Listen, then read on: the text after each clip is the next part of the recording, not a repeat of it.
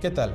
Les doy la más cordial bienvenida a una nueva emisión de la serie La Constitución nos une, un esfuerzo del canal del Congreso y la Cámara de Diputados para contribuir a la cultura de la Constitución en el marco de la celebración centenaria de la vigencia de nuestra Constitución.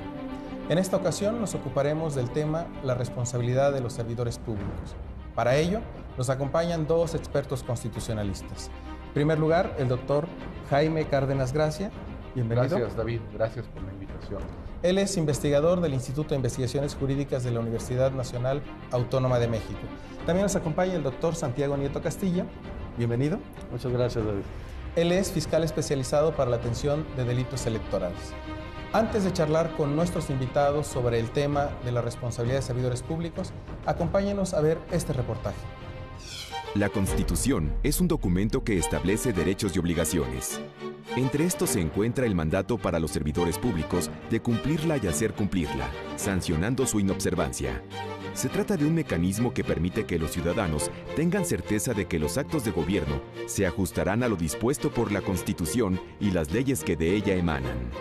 Se considera servidor público a aquella persona que se desempeña en un empleo, cargo o comisión a favor del Estado y puede ocupar puestos en la estructura de gobierno y asumir funciones de representatividad, iniciativa, decisión y mando.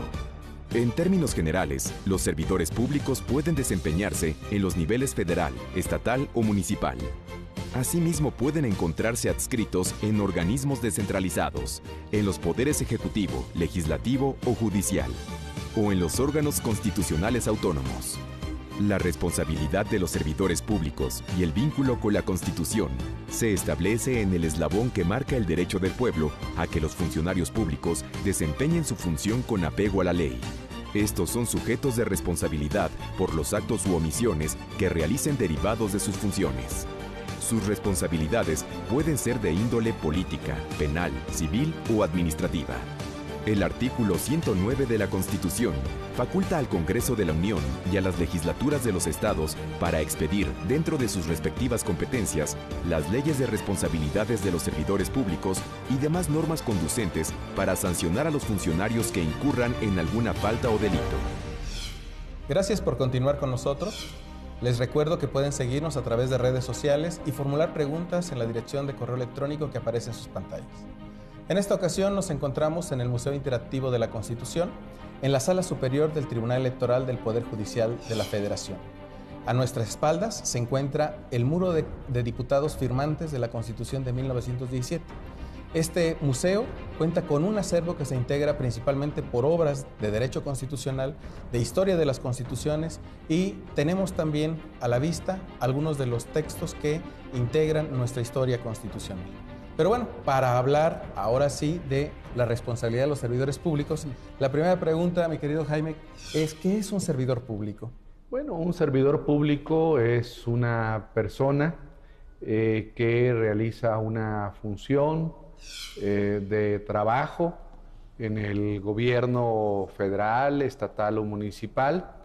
La Constitución de la República, la Constitución Federal, dice que también pueden entenderse por servidores públicos aquellas personas que, sin tener funciones o competencias específicas en una ley, pues ejercen recursos públicos. Entonces, toda aquella persona que realiza una función pública, esas funciones públicas están previstas en las leyes y corresponden a funcionarios de los 3 niveles de gobierno, federal, estatal y municipal, o que ejercen recursos públicos, pueden ser consideradas servidores públicos.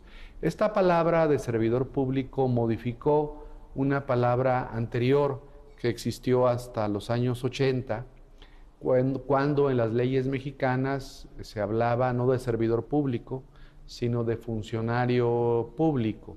Entonces, en el cambio constitucional y legal que se da en los años 80, en la presidencia de Miguel de la Madrid, pues se quiso poner énfasis en que las personas que desempeñan funciones en el gobierno federal, estatal o local, o municipal, perdón, pues lo hacen para servir a los demás ciudadanos. La intención era decirle, ese funcionario o esa persona que trabaja para el gobierno Lo hace no para beneficiarse del gobierno, no para beneficiar al titular de la dependencia o entidad correspondiente, sino que está en esa función pública, en ese cargo público, para beneficiar, para responder, para atender las necesidades de los ciudadanos.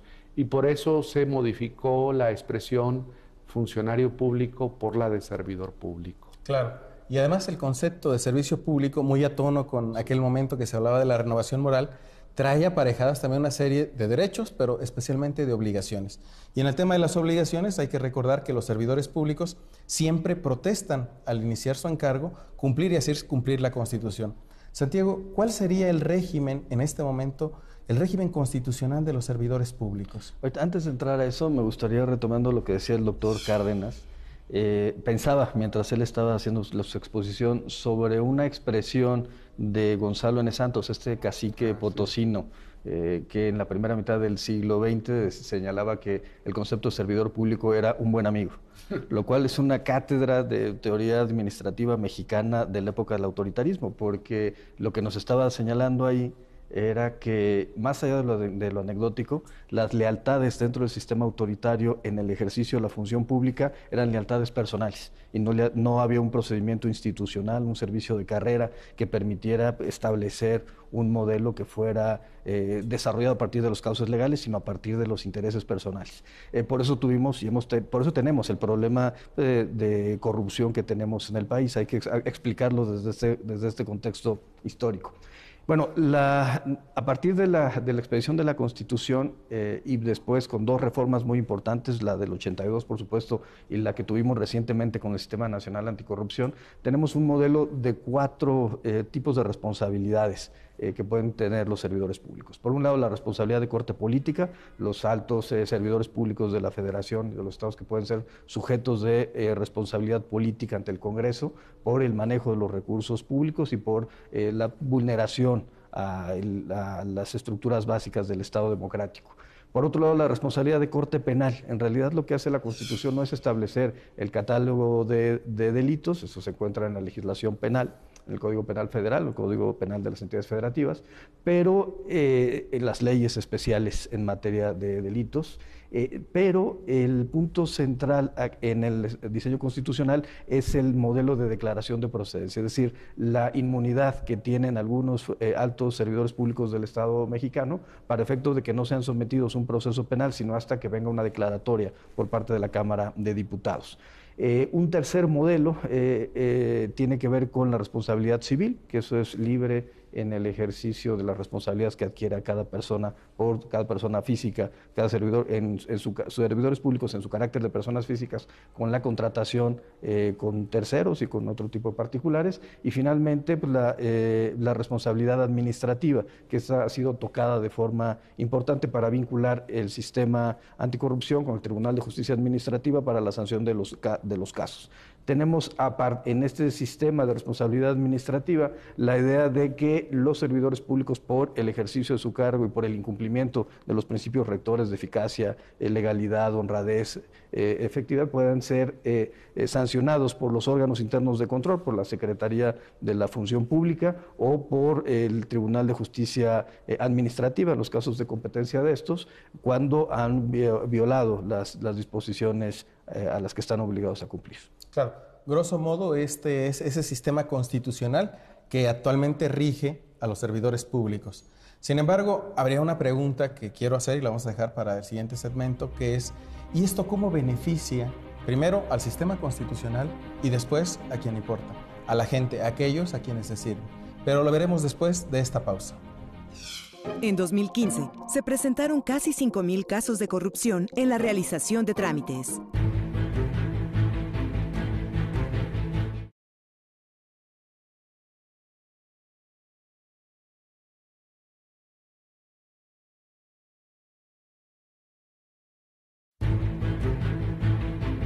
En el 2015, entre los temas más preocupantes para los mexicanos, la corrupción ocupó el segundo lugar, con 50.9% de las menciones, solo después de la inseguridad y antes que el desempleo y la pobreza.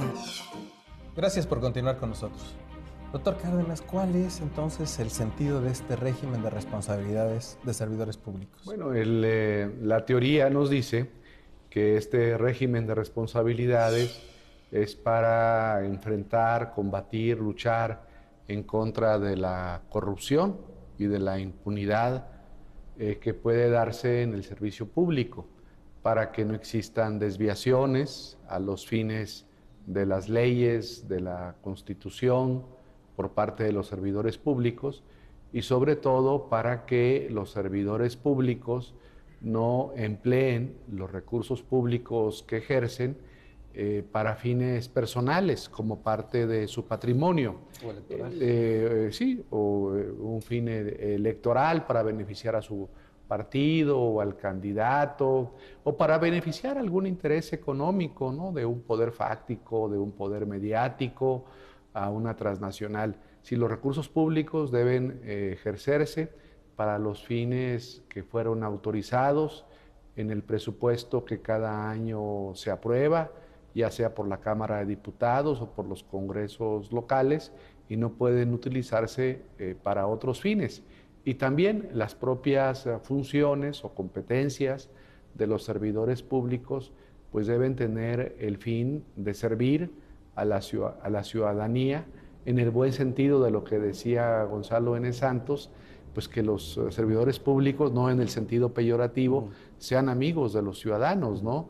Y no de sus jefes o amigos de las televisoras o amigos de un partido político. Entonces, esto es muy interesante, esta visión del título cuarto de la Constitución. Estamos hablando del artículo 108 al 114 de la Constitución, que está orientada a enfrentar, a prevenir la corrupción y la impunidad de los servidores públicos, y para que esto se ajusten, como señalaba don Benito Juárez, pues en el ejercicio de sus funciones, al cumplimiento estricto de la ley y a vivir en la medianía, ¿no?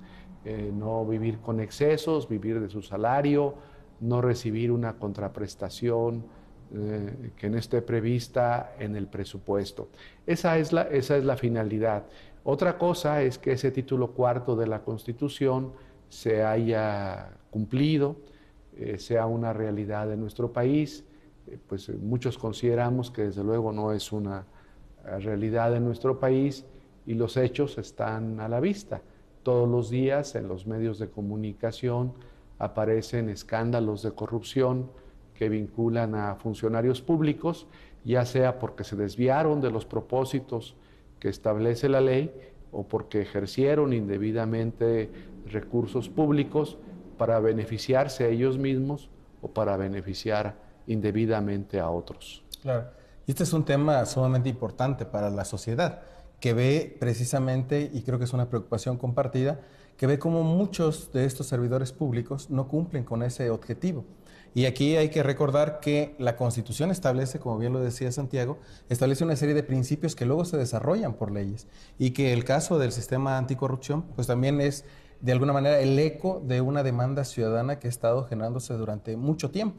Y si logramos que ese sistema de responsabilidad se haga realidad, pues entonces tendremos también no solo un mejor gobierno, sino mejores servicios públicos. Pero hay otra vertiente que bien ha tocado también Santiago, que es el tema de la utilización de recursos por parte de servidores públicos para fines electorales. ¿Cuál es el régimen que tenemos actualmente en ese tema? Sí, ahí lo que ha establecido tanto la Constitución como la ley es un régimen, digamos, dividido. Hay una responsabilidad de corte administrativa y una responsabilidad de corte penal.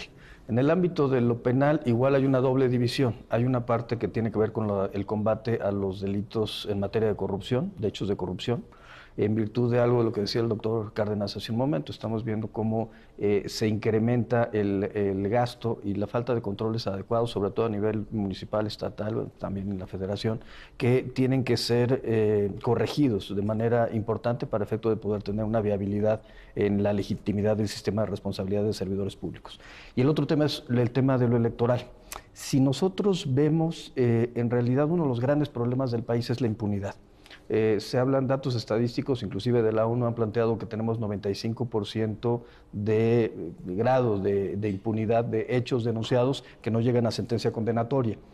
Con la transición al nuevo sistema procesal penal acusatorio vamos a tener un modelo en donde en realidad los asuntos que lleguen a un juicio oral van a ser igual un número muy reducido de los asuntos. Y entonces lo que se necesita es construir un mensaje a la ciudadanía de que este tipo de conductas no queden impunes. En el ámbito específico de los servidores públicos tienen prohibido durante campañas electorales hacer eventos masivos de entrega de programas sociales, tienen la prohibición de condicionar el voto o amenazar o suspender la entrega de los programas sociales o programas gubernamentales para que se emita el voto por un partido político candidato.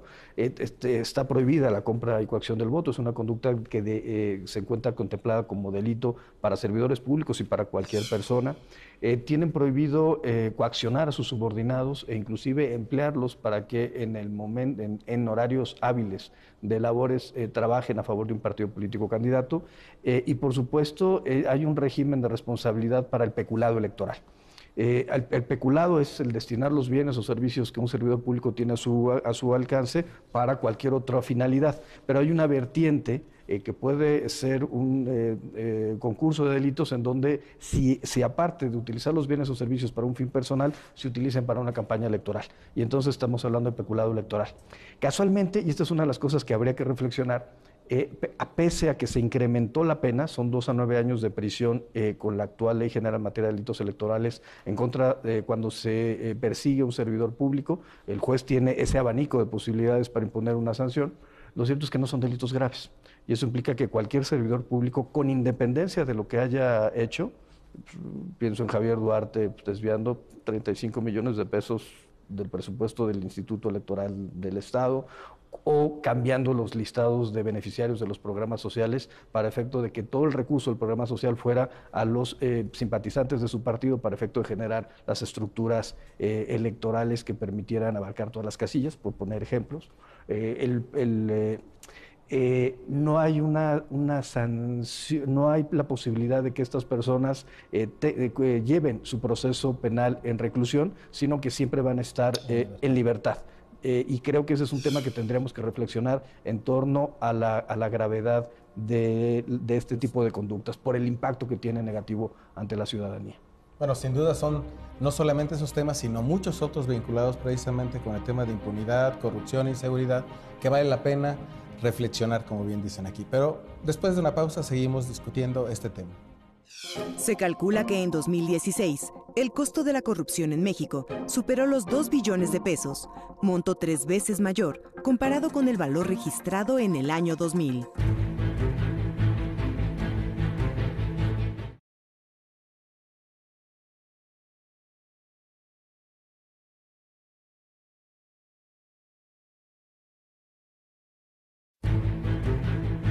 El Banco Mundial reprueba a México con una calificación de 26 sobre 100 en sus indicadores de control de la corrupción y lo coloca en el lugar 153. Gracias por continuar con nosotros. Les recuerdo que pueden seguirnos en redes sociales y formular preguntas a través de la dirección de correo electrónico que aparece en sus pantallas. Pero bueno, hablando de estas, vamos a llamarle desviaciones que se tienen en el servicio público, ¿podemos hablar de que hay un costo, no solo económico, para el sistema constitucional, para la sociedad? Desde luego, bueno, de los costos económicos brevemente menciono que ha habido algunos cálculos, tanto por parte de ONGs nacionales e internacionales, como parte también, lo han dicho algunos por parte, algunos políticos nacionales, que el costo de la corrupción implica aproximadamente pues $500 millón de pesos al año. Desde el punto de vista constitucional, institucional, político, estos actos de corrupción que no son sancionados porque existe impunidad, los actos de corrupción que son parte de los escándalos cotidianos en los medios de comunicación, contribuyen a generar un clima de sospecha, de incredulidad, de ausencia de legitimidad en las instituciones nacionales. Y esa incredulidad no solamente es por parte de los ciudadanos, por parte de las personas que vivimos en este país, sino también, por ejemplo, un inversionista extranjero cuando decide orientar su inversión a algún país, pues dice, no, en ese país no invierto y no genero empleos, porque ahí va a haber corrupción, me voy a enfrentar a una red de funcionarios o de servidores públicos corruptos, prefiero no ir a ese país. Entonces, hay daños muy graves de tipo económico y de tipo constitucional. El descrédito. El descrédito también implica, y con eso termino, implica que si los ciudadanos observan que los gobernantes se corrompen y utilizan los recursos públicos para fines distintos a los previstos legalmente, pues los ciudadanos también se preguntan, ¿y yo por qué tengo que respetar las leyes? ¿Por qué tengo que respetar las instituciones? ¿Por qué tengo que tener un actuar honesto o adecuado si el presidente de la República o el gobernador de mi estado no tienen ese comportamiento conforme a la ley y conforme a los fines institucionales? Hasta la actuación de los servidores públicos es también un ejemplo para la sociedad, un ejemplo a seguir. Y mencionabas un tema que también es muy importante, el tema de las elecciones. ¿Qué tanto impacta esta corrupción, esta incluso impunidad respecto de los malos actos de los servidores públicos en la democracia? Yo creo que de manera directa. La democracia, desde mi punto de vista, tiene que ver con el cumplimiento de ciertas reglas formales y, por tanto, de las instituciones. Por supuesto, también tiene que ver con la parte sustantiva, que es el respeto a los derechos fundamentales. Pero en la primera parte, creo que es importante señalar que una democracia se construye a partir de instituciones. Sin embargo, evidentemente, para que esto ocurra, las instituciones deben funcionar para lo que fueron diseñadas. Es decir, en el caso específico del sistema electoral, tenemos las tres instituciones o los tres tipos de instituciones, administrativas, jurisdiccionales y de procuración de justicia penal electoral. Debemos desarrollar lo que nos corresponde para legitimar el sistema y que ese sistema funcione. Y aquí se trata de, sí, la persecución de los delitos. En este momento, con el nuevo sistema, tenemos en FEPADE 2.800 carpetas de investigación. Es interesante que más de 900 están relacionadas con compra de voto y casi un poco más de 500 con el condicionamiento de programas sociales. Es decir, la mitad de las carpetas de investigación tienen que ver con estos dos elementos, lo cual implica que hay un problema estructural para efecto de poder combatir este tipo de conductas delictivas.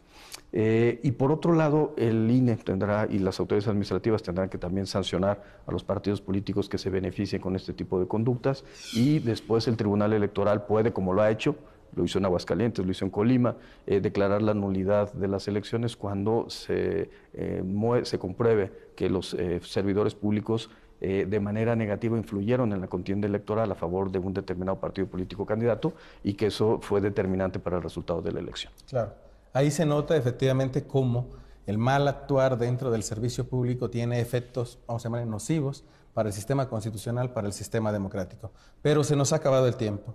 Le pediría a nuestros invitados un mensaje para el auditorio. Santiago. Bueno, que es importante desarrollar en todo momento una cultura de la legalidad y de la denuncia. La compra de voto, el condicionamiento de programas sociales por servidores públicos es una práctica deleznable que es importante que combatamos todas y todos para efecto de mejorar la calidad del sistema democrático en México. Muchas gracias. Jaime. Yo brevemente lo que quiero decir es que el Sistema Nacional Anticorrupción, el nuevo Sistema Nacional Anticorrupción, que surgió de reformas en el año 2015 y 2016, solamente será creíble cuando este Sistema Nacional Anticorrupción se dirija a perseguir los actos de corrupción de los altos servidores públicos del país, no solamente de los gobernadores como lo estamos observando ahora, sino empezar por los presidentes de la República y los expresidentes de nuestro país. En México haríamos muy bien en crear una Comisión Nacional de la Verdad para investigar los actos de corrupción de los últimos sexenios, 4 o 5 sexenios, incluyendo el sexenio que está por terminar. Y en ese sentido, la cultura de la Constitución es básica. Sin una cultura de la Constitución consolidada en la sociedad, difícilmente se podrá buscar la aplicación irrestricta del contenido constitucional y de lo que mencionabas, las leyes que sancionan el mal actuar de los servidores públicos. No me resta sino agradecer el favor de su atención y concluir este programa con la pregunta de siempre. ¿Qué tanto sabe de su Constitución? El reto de quienes participamos en este programa, su reto, es que lo sepa todo. Hasta pronto.